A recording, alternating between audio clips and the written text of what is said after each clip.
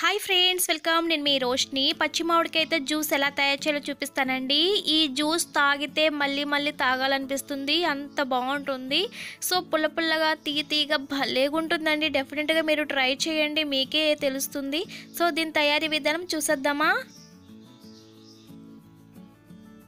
ఇక్కడ నేను 2 పచ్చి మామిడికాయలు తీసుకున్నానండి. ఈ పచ్చి మామిడికాయలని శుభ్రంగా కడిగేసుకొని కుక్కర్లో వేసుకోవాలి.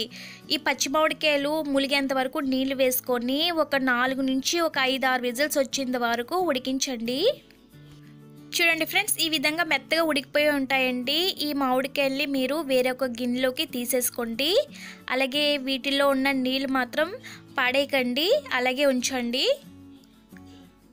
ఉడికించిన మామిడికాయ మీరు స్కిన్ తీసేయండి. ఇప్పుడు ఒక గిన్నె తీసుకోండి. ఇందులోకి మనము ఉడికించుకున్న మామిడికాయ నీళ్ళు ఉన్నాయి కదండి, సో ఆ నీళ్ళు కూడా వేసేయండి. ఇక్కడ నేను ఒక 1/2 కేజీ దాకా పంచదార వేసుకుంటున్నాను. ఈ పంచదారని బాగా కరిగించుకోవాలి.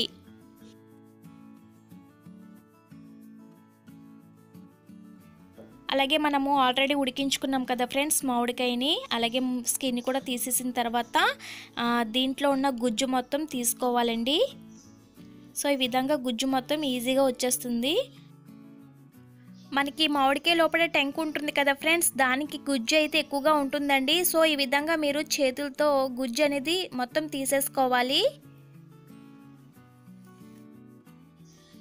ఇప్పుడు ట్యాంక్ ఉంటుంది కదా ఫ్రెండ్స్, ఈ ట్యాంక్ని తీసేసుకోండి.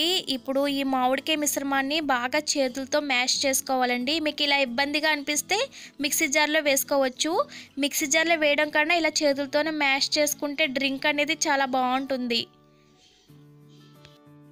సో మనం ముందుగానే పంచదారని బాగా కరిగించుకున్నాం కదా ఫ్రెండ్స్, ఇప్పుడు ఈ మామిడికాయ గుజ్జు మొత్తం కూడా పంచదారలో వేసేయండి.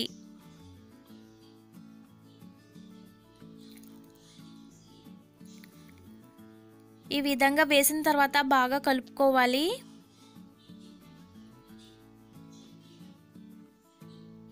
ఈ విధంగా బాగా కలిపిన తర్వాత ఒక 2 నుంచి 3 గ్లాసుల దాకా నీళ్లు వేసుకోండి.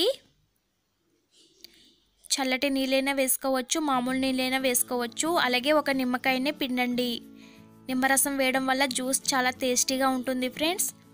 నీళ్ళు ఎక్కువగా వేయకండి, పులుపు అలాగే తీపిని బట్టి మీరు నీళ్ళు వేసుకుంటేనే టేస్ట్ అనేది బాగుంటుంది. మరి నీళ్ళు ఎక్కువ వేసేస్తే టేస్ట్ బాగోదు ఫ్రెండ్స్. ఈ విధంగా మనకి పచ్చి మామిడికాయ జ్యూస్ రెడీ అయిపోతుందండి. ఇప్పుడు గ్లాసుల్లోకి సర్వ్ చేసేసుకోండి. గ్లాసుల్లోకి సర్వ్ చేసుకునే ముందు ఐస్ క్యూబ్స్ వేసుకొని సర్వ్ చేసేసుకుంటే చాలా తీయగా పుల్లగా ఉండే మ్యాంగో జ్యూస్ లేదా పచ్చి మామిడికాయ జ్యూస్ రెడీ అయిపోతుందండి. సో డెఫినెట్గా ట్రై చేయండి, చాలా టేస్టీగా ఉంటుంది. పిల్లలైతే భలే ఇష్టపడతారు, ఎందుకంటే పుల్లగా తీయగా ఉంటుంది కదా, చాలా ఇష్టంగా తాగుతారు. డెఫినెట్గా ట్రై చేయండి. చూసారు కదా ఫ్రెండ్స్, పచ్చి మామిడికాయ జ్యూస్ ఎలా తయారు చేసుకోవాలో డెఫినెట్గా ట్రై చేయండి. నా వీడియో మీకు నచ్చితే లైక్ చేయండి, నా ఛానల్ మీద సబ్స్క్రైబ్ చేయండి. నేను కలుస్తాను మరొక మంచి రెసిపీతో. Bye friends.